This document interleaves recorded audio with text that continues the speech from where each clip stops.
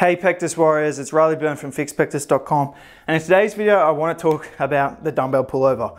I haven't made a video on it for a while. If you've been subscribed to me since I made this channel 5 years ago, you know it's one of my favorite, if not the favorite exercise.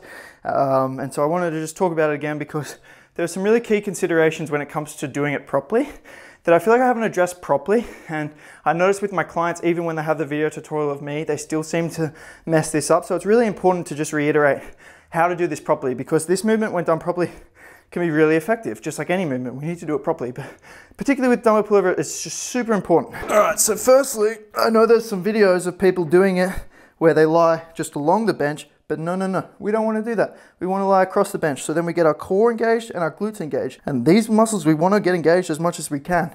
And to get them engaged as a byproduct of this movement, just through being in this position, is ideal. The core and the glutes are really important when it comes to improving the anterior pelvic tilt, which is going to be making your pot belly and your rib flare look worse. So let's get in that position. So core engaged, glutes are squeezed, our body, our ribs are down, our body, our torso is nice and straight. In line with our glutes, we're parallel to the floor. That's the starting position with just our shoulders on the bench. Then from here, we keep our elbows tight, like this, because that's encouraging adduction. And you can actually squeeze your chest while you're in that position. Squeezing chest, squeezing glutes, squeezing core, and then we're just gonna slowly lower, controlling it, and back up. Really trying to keep our chest engaged, our glutes and our core.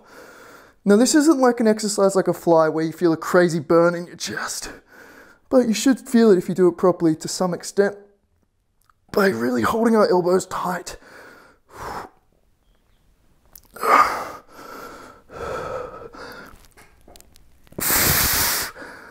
Don't let your core and glutes disengage.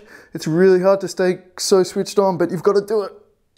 Alright, and here you can see me doing it from another angle. Some other things I really wanted to point out is, guys, just take it easy, take it slow. You're not supposed to go too heavy on this movement. It's all about mind to muscle connection, full range of motion, and a good form, okay? Then, as you get more comfortable with it, then try and progressively overload week by week, and eventually you should be loading it to a point where it's very challenging, you know, it's taking you near failure, but you're keeping good form at all times.